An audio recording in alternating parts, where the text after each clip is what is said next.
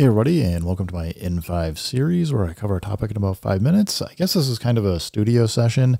Complex Autiste wrote in and asked how my setup was done, and I figured I'll hold the camera up over my head for a minute and then kind of move it around. So hopefully it's not too disorienting, but I'm going to point out a few things. Up top here, you can see I get a whole bunch of Chase Bliss pedals. When I kind of move things around and plug those in, those are kind of what I use. Got a few more over here. Yeah, you can see I got the Stream Deck, so I actually need to reprogram a bunch of things. I only got a couple buttons programmed, but you can see got some Euro rack, guitar pedals down here. Got the MPC and SP. They're usually like in this spot.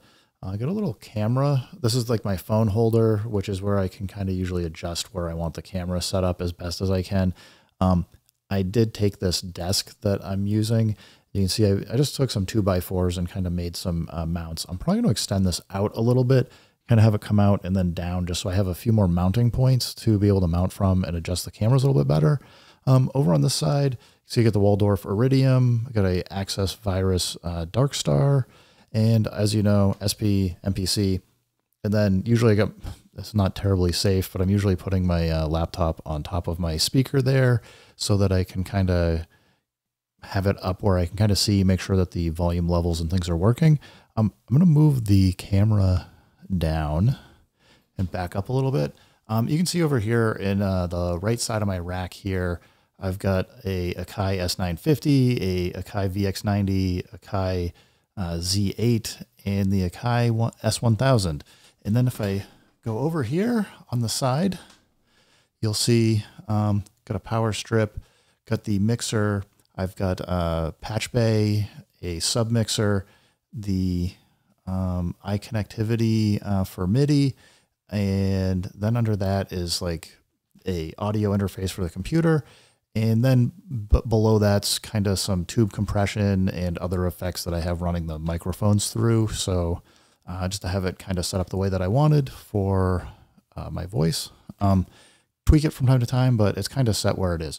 Anyway, Complex Autiste was asking about how I have kind of the audio routed, and the magic really happens in this right here for the patch bay. And the reason is the top row, I'll get closer so you can kind of see, I've got labels on these to say for what the different inputs and outputs are. So on the top, those are all outputs for the different audio sources.